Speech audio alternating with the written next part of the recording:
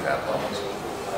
Well, I mean, I know Robbie as a collector from very active in the art world, his foundation, collection, and whatnot. So, I don't know where it comes from, but most artists have very specific ideas about how to live, what the studio environment should look like and feel like. I don't think I'm different from other artists in that regard.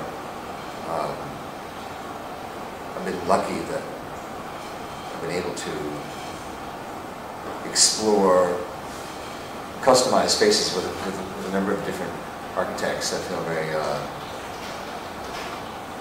it's just part of life. Mm-hmm. Well, I think that the most difficult things for an architect is to design without a client. Because when you design without a client, you somehow have your own mind only to deal with. And instead, when you have a client, you have this back and forth that somehow nourish the creativity.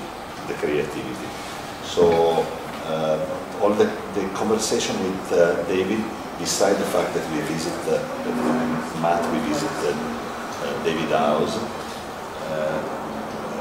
and enjoy the design of his house.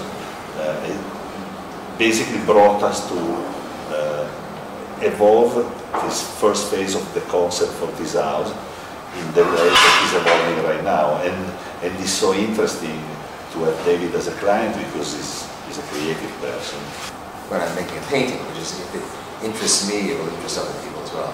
And I make very different other people. So if it's a house that suits my sensibility and my needs, with practical, aesthetic, spatial way, feel simpatico,